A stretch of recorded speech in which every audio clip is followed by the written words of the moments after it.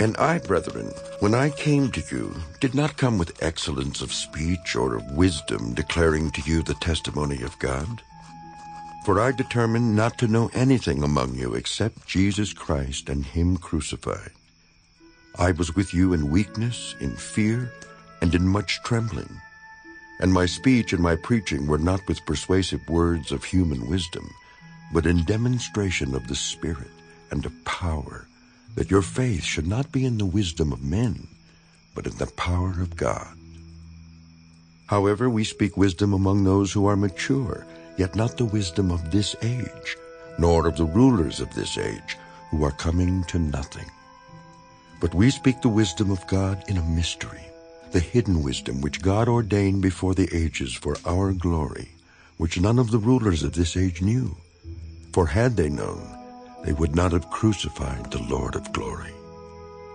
But as it is written, eye has not seen, nor ear heard, nor have entered into the heart of man the things which God has prepared for those who love him.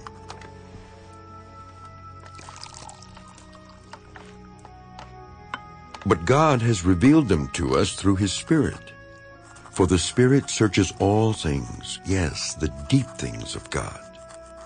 For what man knows the things of a man except the spirit of the man which is in him? Even so, no one knows the things of God except the Spirit of God. Now we have received not the spirit of the world, but the Spirit who is from God, that we might know the things that have been freely given to us by God.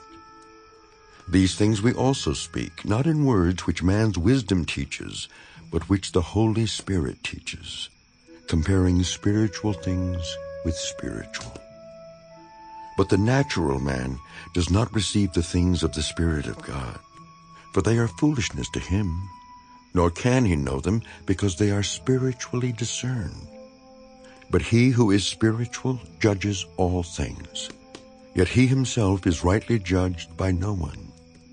For who has known the mind of the Lord, that he may instruct him? But we have the mind of Christ.